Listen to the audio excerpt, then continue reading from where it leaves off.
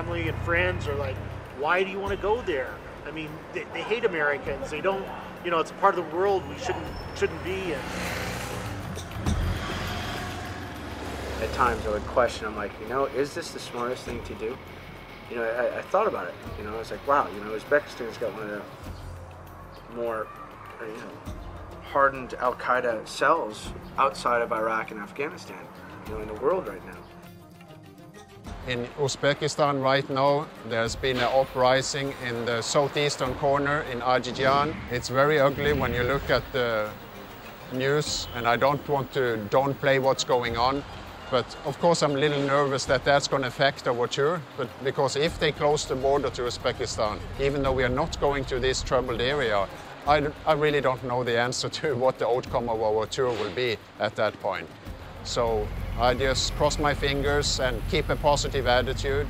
I had a little talk to the group yesterday, and I think that was in place because we need to have everybody on the same page, and I don't want anybody to freak out. I know people are sitting at home and getting a little freaky about our progress, so you just have to keep it calm, and I hope for the best that we don't have any issues. This group really seems to be amazing. Everybody's keeping their cool, everybody brings something different to the table. There's different personalities and different wrinkles going on here and there, but when the shit hits the fan or when it really comes time, everybody's there, completely. Getting into Uzbekistan was not a problem, despite recent violence between protesters and the authorities in the city of Andijan. However, due to political unrest in the country, the government has banned motorcycles from certain parts of the cities, and we're forced to ride in a convoy with at least 2 police cars through the entire country. The reason is that the motorcycles, you know, they're too loud. That's the explanation we've got.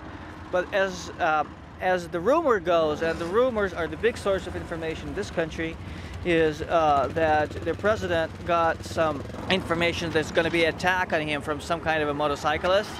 And what he did, he just prohibited motorcycling. And that's where we ended up. Convoy, got a long way to go and a short time to get there.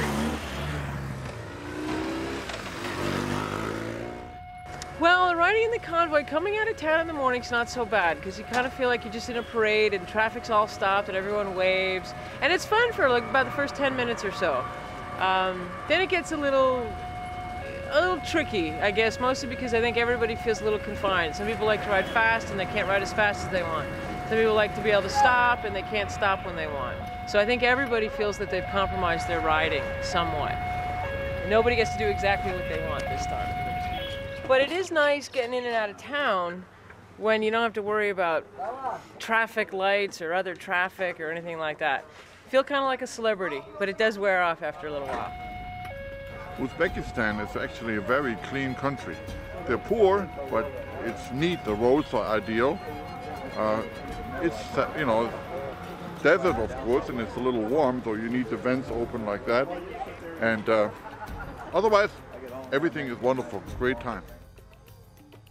Many of us would see on some of our CNN that we'd pick up about problems in some of the countries and could we go there, and they were fine. When you get on the ground, you realize the problem area may be well away from where we're going. They like America. Most of them, they come through and see a motorcycle, they do a thumbs up, American thumbs up. Things are much more sophisticated than the little news bite we get.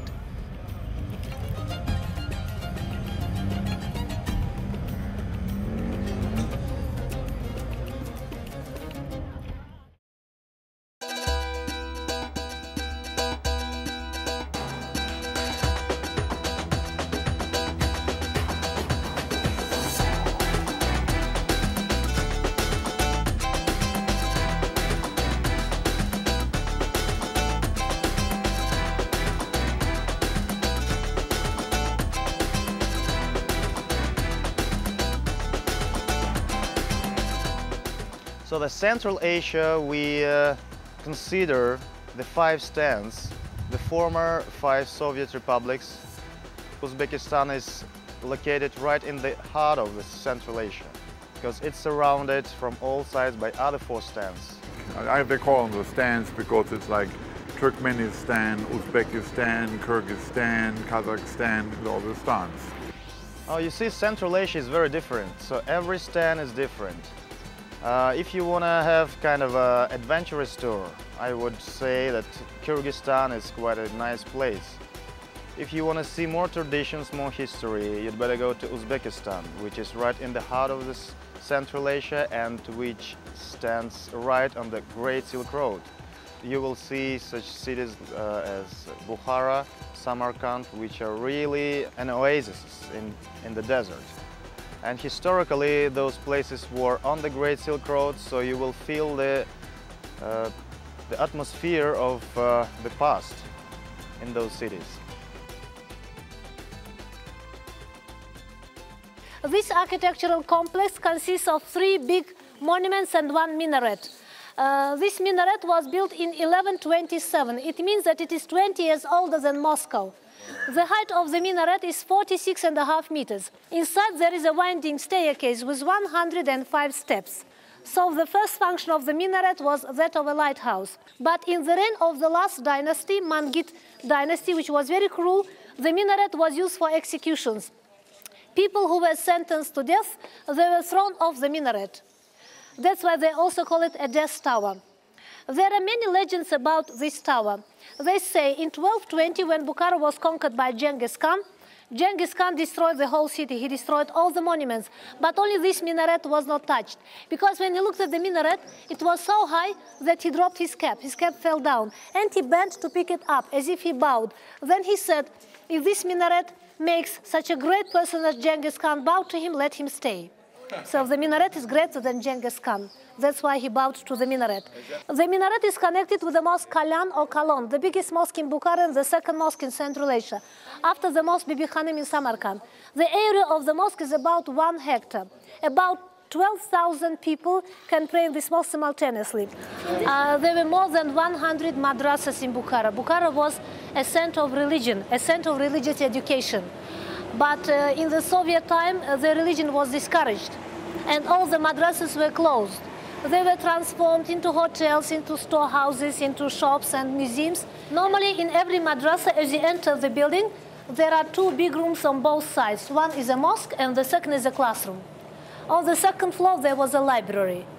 And inside, there is a courtyard with 2 floors of rooms for students. That was a dormitory.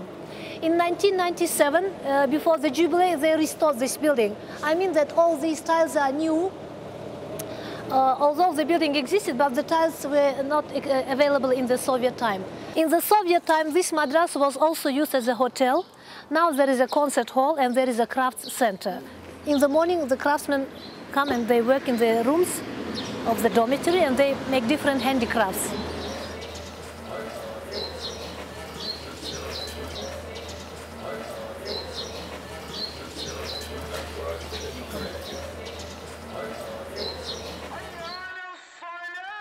I've traveled a lot in all these countries, so the most religious country is Uzbekistan. Religious, I mean not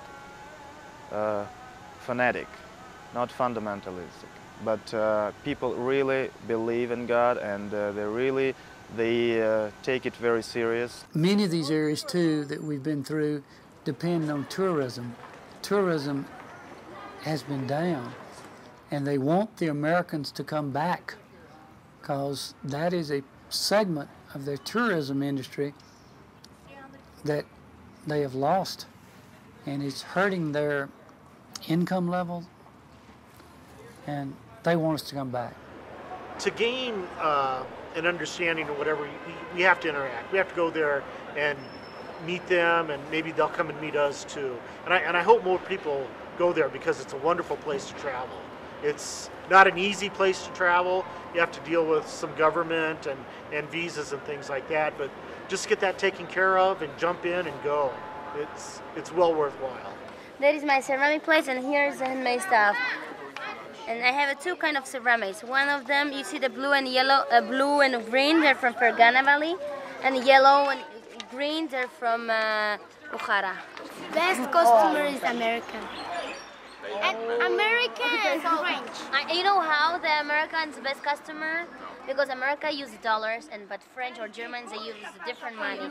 And that's why. If American we say $10, they know they don't have to change the money. $10 they will pay $10. If it's $20 they will pay $20 because they don't have extra change. You know what I love? I love in my job spend the money to buy for myself stuff. This is the best one. Having traveled through the country before, Helge comes prepared with prints of his photographs to give away, if he can only find the people in the pictures he took. You know him? No?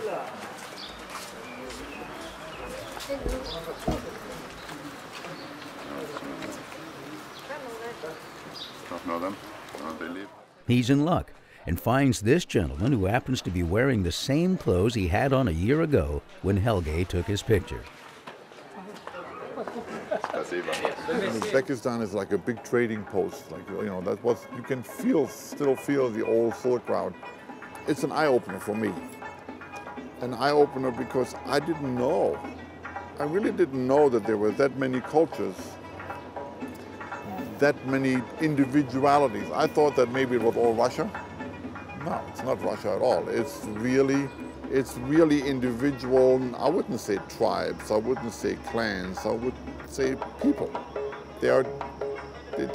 Some people know that they look a little bit different. I can tell, but they are different people. Like an Italian is different from a Norwegian. You know.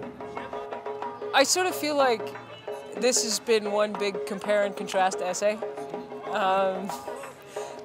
because it's the compare that has struck me more than the contrast. The Silk Road has been mixing and matching cultures for hundreds and thousands of years.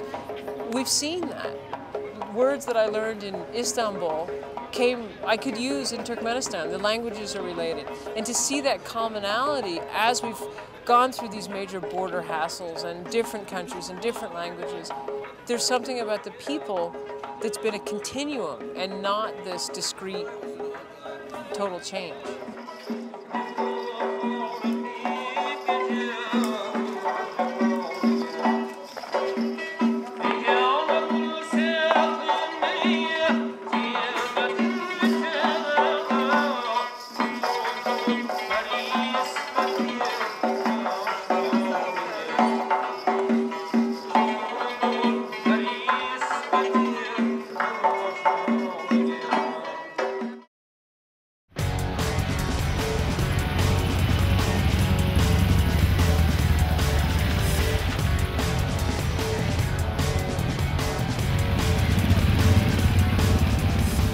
It is a beautiful sunlit day. I'm looking off. I can see the mountains.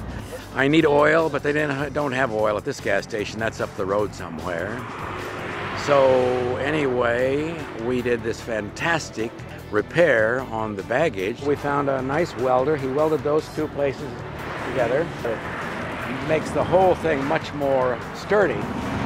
Anyway, this is going to be a very fast trip this morning because we have police escort all the way. Some of them are fast and I have to catch up. Some of them are slow and I have to put on the brake. But normally it's pretty good. I mean, you don't have to get anywhere in a hurry because everyone's right here, you know, you can't hold anybody up. So I'm happy to get there. Miss all those checkpoints. It's a little warm, but we need to get going a little faster, then we're fine. Just great. I love it. The cop just hired a taxi because the police car broke down, so off we go to Tashkent. There he comes, in the taxi. A few miles later, a real police car replaces the taxi and then quickly runs out of gas.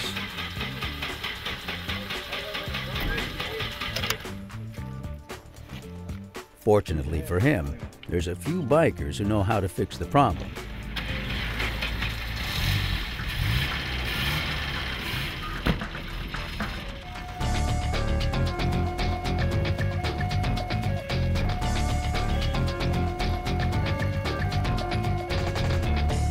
Such a simple thing as buying gas can be quite an adventure when you're traveling in another country. Stop! So the whistling is to tell the pump man to shut off the pump. Very unusual system. Guarantees they sell more gas than you get in your tank, however. most of it's on the ground. Anybody throws out a cigarette, we're all in deep doo-doo. He doesn't have a good shut-off. He runs his gas basically at a fairly rapid flow, and then once he sees it coming out, he yells at the guy inside to stop it. It's not uncommon. It's called fill up at your own risk. Stop! Good job. Спасибо. Second one, right? 580, 518. 5.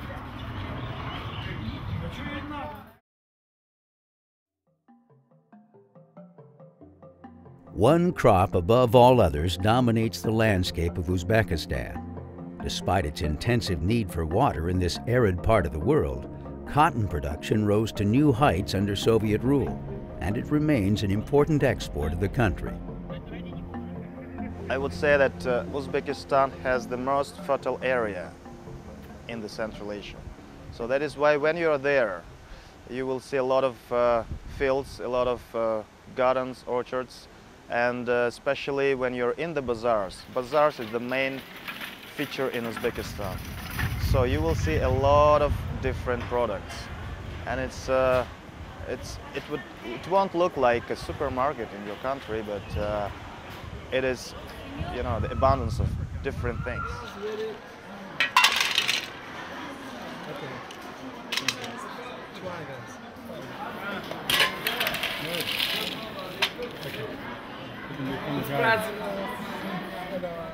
As to the historical heritage, we have a lot of buildings, and they're more or less well preserved. And thanks to UNESCO, we have such buildings because Bukhara and Samarkand, they are in the list of the World Heritage. So that's thanks to that organization, and of course thanks to our government to preserve it. So that is why always among the guides we say that thanks to these buildings, and of course thanks to Tamerlane, who built up Samarkand, we have the job now. You know, many famous conquerors came through the city, like Alexander the Great, who captured the city in the 4th century BC, and you know, he left something behind him. For example, when he left the country, people began to build houses, and they've used columns, and since that time until present day, people still use these Hellenistic elements. The next conqueror, but you know, he was one of the most cruel conquerors of the world, Genghis Khan, and city grew and it reached its flourishing, but you know, the city was just razed to the ground by him. But the most of the history of Samarkand is connected with the name of Tamerlane, and you know, he left many beautiful buildings behind him, and if you stop to Samarkand, you can see very beautiful monuments survived since the time of Tamerlane. For example, you can visit the Gurimir mausoleum. It's just the mausoleum where Tamerlane found his last shelter. He himself and his relatives, but only men, not women, are buried here. The next one place I recommend you to see, it's a very famous Registan Square, which is nowadays is used as the Great Bazaar, as a great craft center. The culture, the history, are things that I didn't know about, and they're just intriguing. It's just a whole nother world. You know, and when we're in school, like grade school, high school, and we have our history classes, we don't learn much about that part of the world at all. And there is so much there. As an American, there's a whole history of this region and a way of thinking and looking at the world that's different from ours, that's older than ours, that makes one sit back and realize that the world is not Western-centric, not Western-oriented, as we Westerners think it is. When we were struggling in the West with civilization, some of these civilizations through here were much more advanced than we.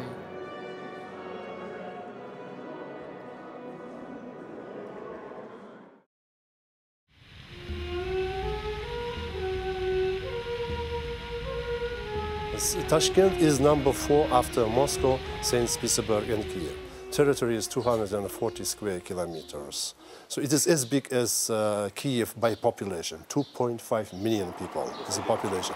Tashkent is divided into 2 parts. You can exactly divide it like they divide Delhi.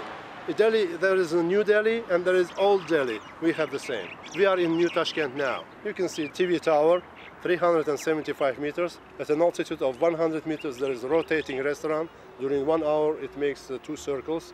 And the people who are sitting there have dinner and just observe from that altitude the city. For some people, it is very interesting to see that.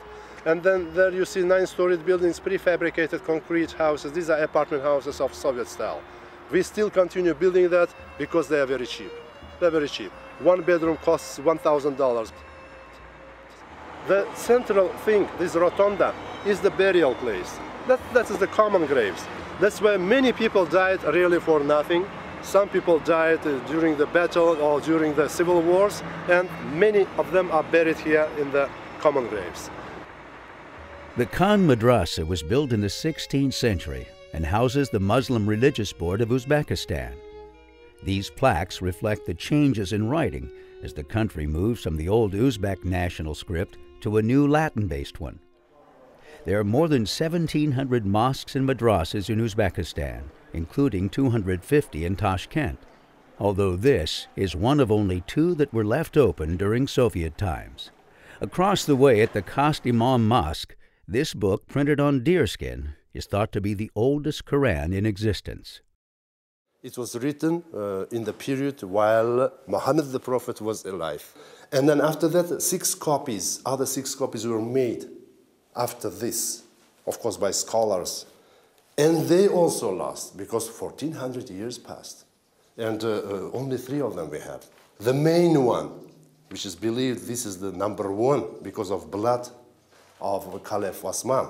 At his orders, this book was written. And one is in Mecca, another one is in Yemen. The rest, those that were in Baghdad, those that were in Basra, those that were in Istanbul, they disappeared. No one knows. This bazaar is old quarters bazaar. It is just the beginning of old quarters. And this maybe is one of the biggest bazaars. If we have about 20 bazaars in the city, this is very well known. It's very picturesque. It's crowded always, and it was always crowded before because bazaar is something special for Uzbeks. Always they spend their time, and not only for buying things, but sometimes to see the people. Every day practically they go to bazaar. The bazaar is just a place we are used to go. Every day you need something. This you can find in the bazaar. If you look this way to the right, you see the Korean ladies. They are selling kimchi and the spices the Korean population use. And Uzbeks are also those who like. They come here to the bazaar to have Korean spices. This museum, you may call it a museum or you may call it an exhibition of applied art. Everything that you see here is embroidery, wood carving, ceramics, terracotta toys, and then we have carpets and many other handmade things by artisans. You know, there is a school, otherwise this art maybe will die. We have seen their embroidered things. This embroidery comes from generation to generation. And even the little girls, ages 7, they already start embroidery. They don't need it. They can go to market and to buy that. But anyway, tradition is tradition. We have school, we train younger people to follow the tradition of old embroidery or ceramics. So there is a studio, and old craftsmen are training younger people. I think it's a good idea. Or we can show to foreigners in the future what we were doing in the 19th century or old time.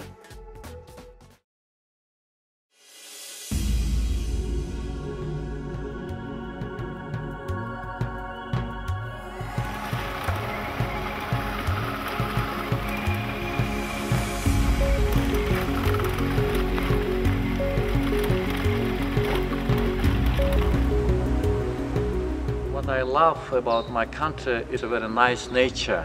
It is a mountainous country and a lot of fresh air, a lot of clean water in the mountains, you know, fresh places. This is a good thing about Kyrgyzstan, about nature.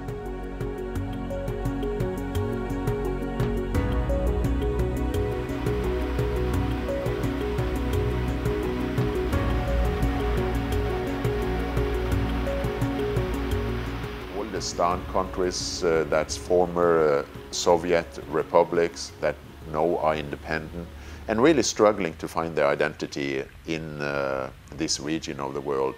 You saw just the other day in Kyrgyzstan, there was an uprising it was started by the people, and really nobody really knew what was happening. All of a sudden the president was ousted, and now they're going to have election. Been a little nervous about the reports and stuff, because you don't want to take a group into a political situation, but it's very calm now, it's okay.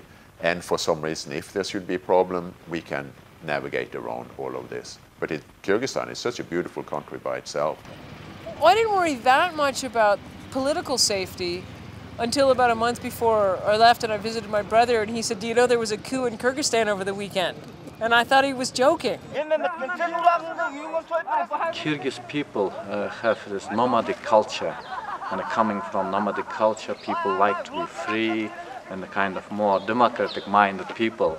That's why Kyrgyzstan was called as island of democracy, and that's why recent changes in the political structure also. People are demanding that the elections should be more free, more democratic, and Kyrgyzstan, I think, can be leader in this sense in the region. Bishkek, know nothing about it. I got in late in time to spend 3 minutes, dump my stuff, hop on the bus, go for dinner. But what I loved about it is we came in during dusk, and everybody was out.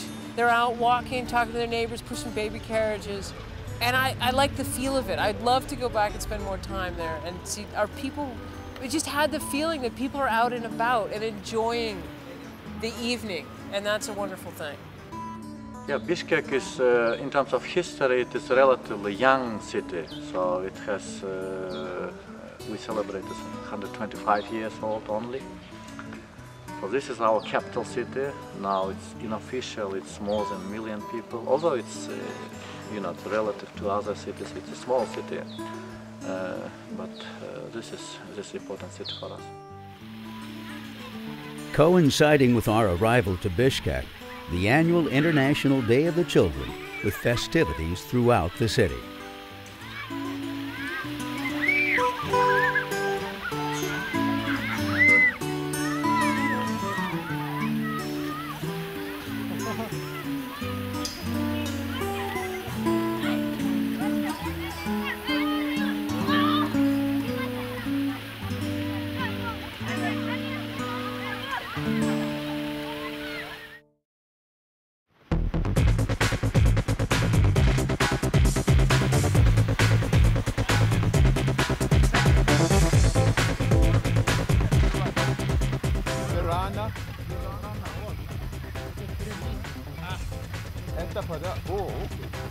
Сколько километров? The place where the old, in ancient time, Balasagun city existed. This was one of the greatest cities in the Silk Road. And now the one tower remains from the old time. And there used to be big bazaar and everything, people coming from from the east, from the west, trading there. And even when the Genghis Khan, the Mongolian Empire came, who destroyed, literally everything, he decided to save that city because it was too important and a too good city. So in that sense, Kyrgyzstan was right in the middle of the Great Silk Road.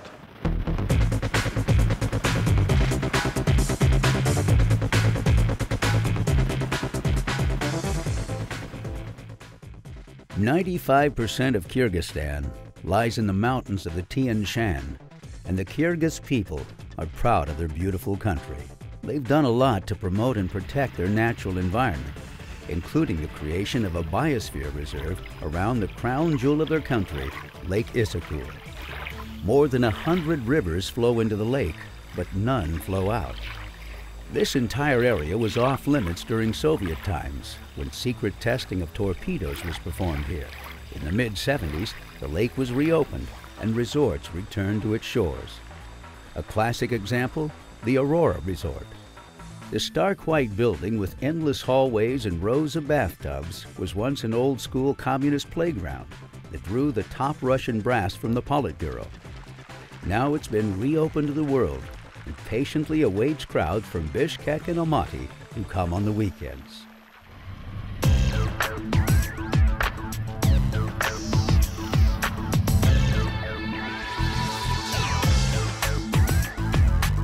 Kyrgyzstan, when we went to the Semenov Canyon, we were down at Lake Issy-Kul, but it was fun riding up there because we got to take a lot of dirt roads and single track up into the mountains, and we saw where these people lived and everything. It was up in a deep valley up high in the mountains. It's just a perfect nature setting. It's just beautiful. Those are the interesting riding days, and I'll have to be honest with you, I don't expect a trip like this to be interesting riding. So I expected this to be a pavement trip with very few curves and straight. I was here to see the countries for the travel aspect. So the fact that I get a few bonus days where I'm really riding, it's just icing on the cake.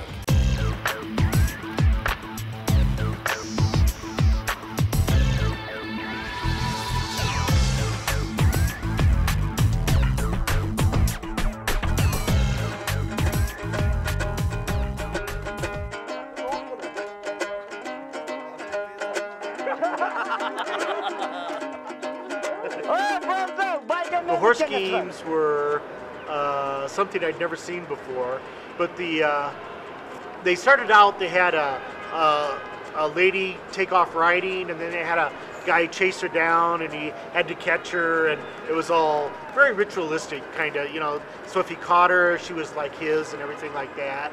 So they did a couple games like that, but the main game, which is the national sport, they take a goat, and they, it sounds kind of gross, but they behead it, but then they take the carcass of the goat, and they play a game. There's, I believe, 4 people on each team. There's 2 teams, and they take the goat carcass and they have to score goals with it. But the goat carcass is on the ground, and then they have to pick it up and ride, and it's a lot of interaction between the 2 teams trying to grab the goat carcass and score goals with it.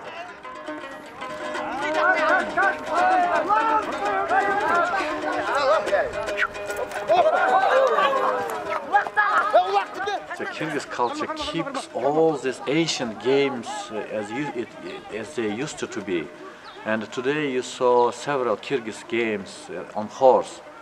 So this is an ancient concept which I think they gave idea to the contemporary this Olympic Games, polo or whatever you have today. And the Kyrgyz people try and still play it same way it used to be in old days.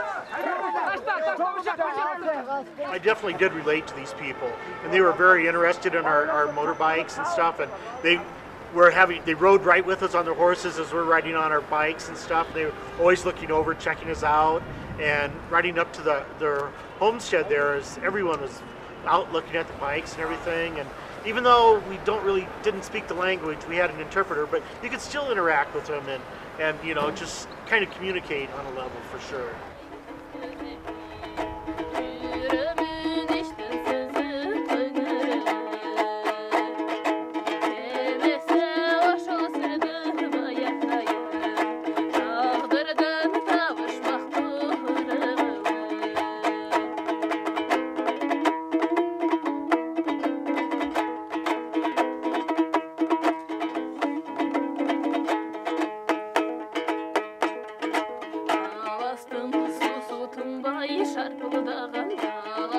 Yeah, yurt is a traditional house of Kyrgyz house, and still today many people prefer to have good yurt, and you can use it anywhere in a nice fresh area everywhere, and to have guests there, to have food, to sleep there. This is a wonderful, because this is all natural and all handmade. This is a good tradition which Kyrgyz people preserved. They don't live in the year, during the winter time. During the winter time they come down. Those places are called, you know, summer pastures. According to the old Kyrgyz tradition, so they used to take animal up in the high mountains during the summertime, and they would come back down during winter time. So they have winter places and summer places. But this is a very nice places to stay during summertime. This place is absolutely gorgeous. It's so green. I think it must cloud up and get a shower about every afternoon to stay green like this. 7,500 feet, thereabouts. This is no imagination. This is pretty cool stuff. Yeah, hard to get here though. I mean, it's tough to ride around the road a little bit. I had a little crash this morning and I banged up a little bit of the side of the crash bar, but everything else is okay though. Heads up, now we have to get back. A couple of river crossings, a couple of potholes, and we'll be okay. This is an awesome area.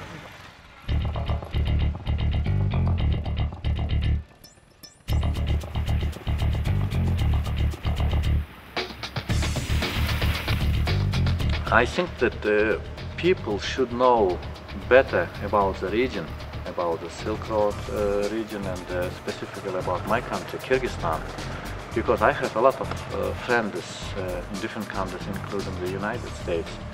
And when they talk to me, I give them right information, whatever happens in the country, saying that this is a safe place, this is a nice area for tourists to come. And they trust me. If you just watch what is on the news, you might get a different impression, and you might be scared, or you may not decide to come to Kyrgyzstan. And I hope that people will get right information, and they can come to these nice places which is naturally preserved.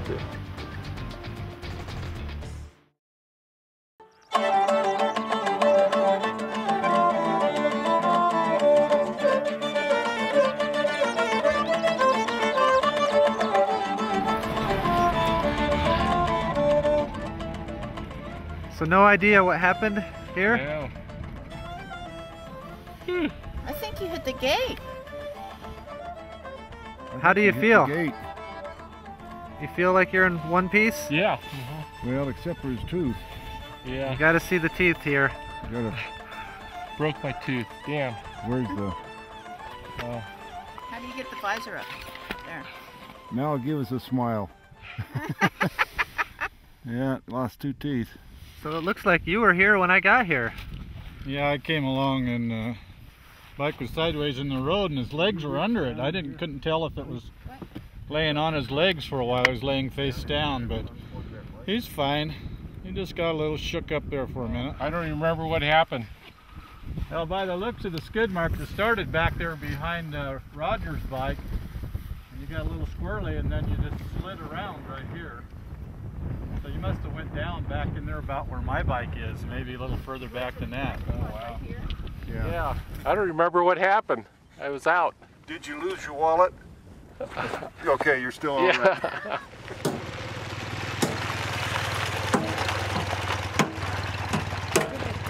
Otherwise you're okay? A little stiff in the neck. But, well, wait till the dentist arrives.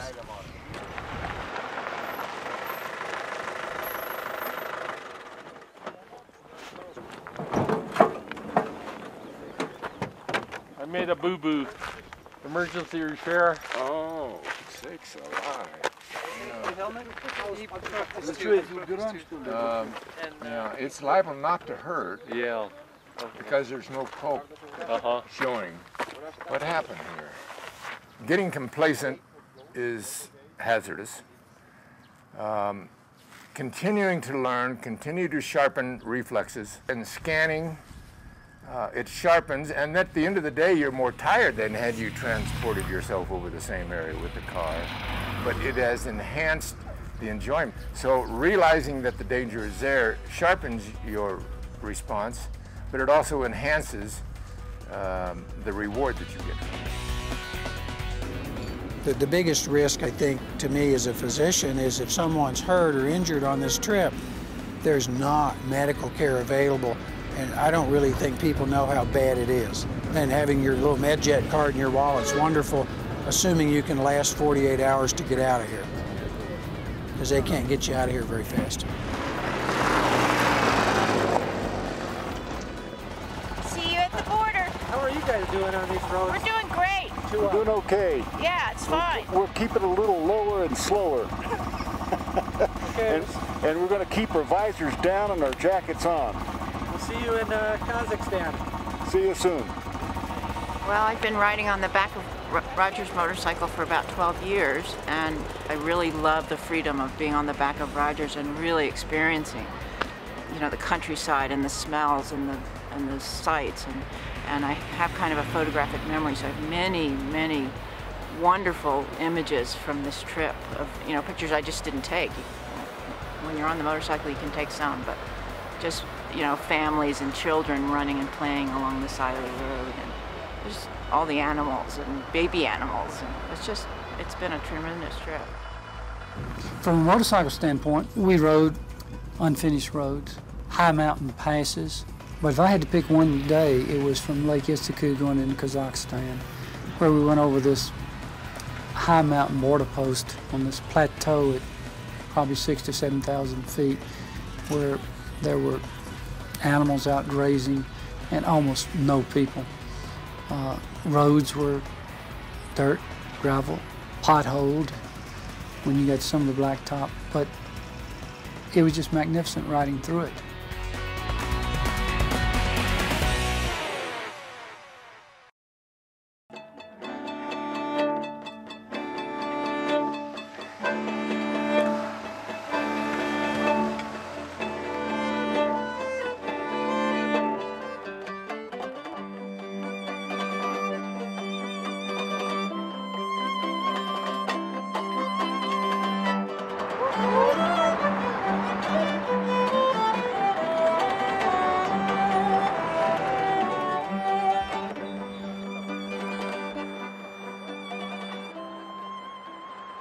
It's a friendly and hospitable city. It's multinational.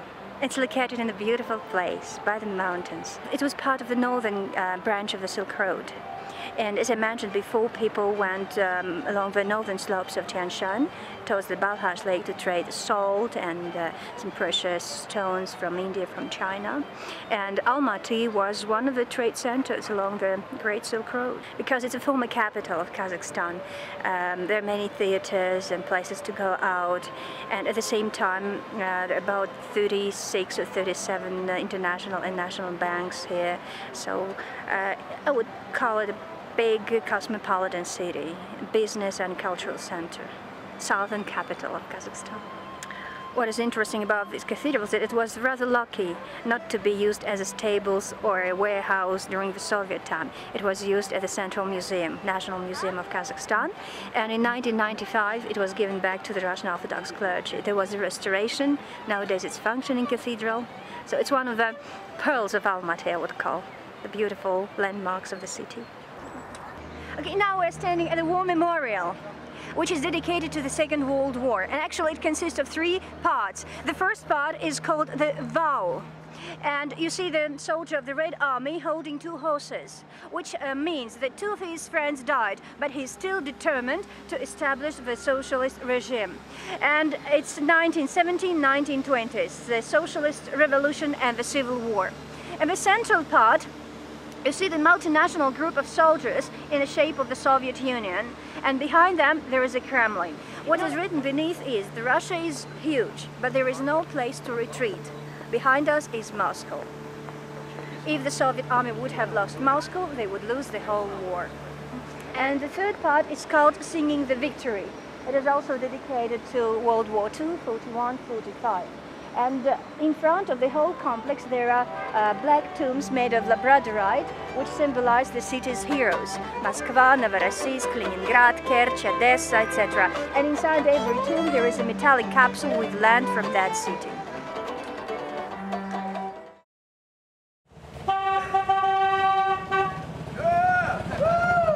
Welcome to Kazakhstan, guys! Yeah! We have our own club, and this club exists only 1 year. So every group which comes from actually any part of the world is welcome. So we try to invite them for some parties, or just help them to maintain bikes, and we try to advise them on the routes, on local traditions, and so just trying to be very friendly. One of the benefits of hooking up with the local riders, getting to see new places, like the one Eldis is taking us to this morning. I thought that it would be a good chance for you to see a canyon, because it's on the way to Kazakh-Chinese border. So you have noticed that it's only 20 kilometers from the main road. And this is the unique canyon. So much resembles to the canyon in Nevada. So maybe it will make you homesick. Yeah, a little bit. The name of the canyon is Charin Canyon, because there is a river down there which is called Charin. To go down to the canyon, you have to have a lighter bike. So not heavy bike, not touring bike, bikes that you have here.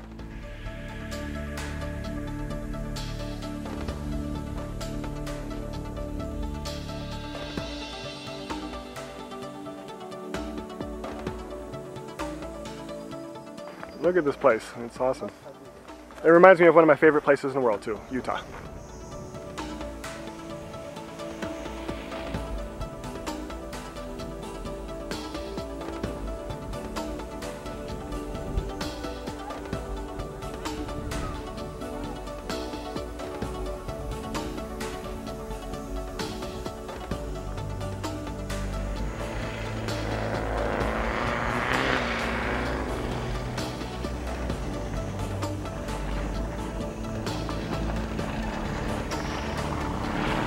What are you up to, Rick? Collecting apple seeds from all the apples that I can get in this area. Collecting apple seeds? Why? Yeah, got all 5 of them. Apples have 5 seeds, and I got 5 of them. Because Almaty means father of apples, and this is where geneticists believe that all apples came from.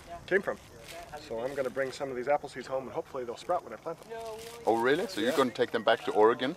Yep. And get the Almaty apple tree in your backyard? Yeah, I am. Oh man, that's cool. Yeah, I've already started an apple orchard. Yeah. And I don't think these will be all that good, but I got to do it anyway. Makes sense to me. Yeah. She was just excited to see Americans, and she was just joking, saying that I'm touching Americans. Well, the Silk Road adventure is, for me, has been truly an adventure. Every day has been an adventure, something different. The people have just been absolutely wonderful. I'm taken back by all the people. It's certainly changed my attitude. It's made me more aware that we are one world. These people here are no different than we are at home. They all have families. They all love their families. They're just wonderful people. For more information on the Silk Road adventure with Helge Pedersen, including the live journal for this and other GlobeRiders adventures, please visit our website.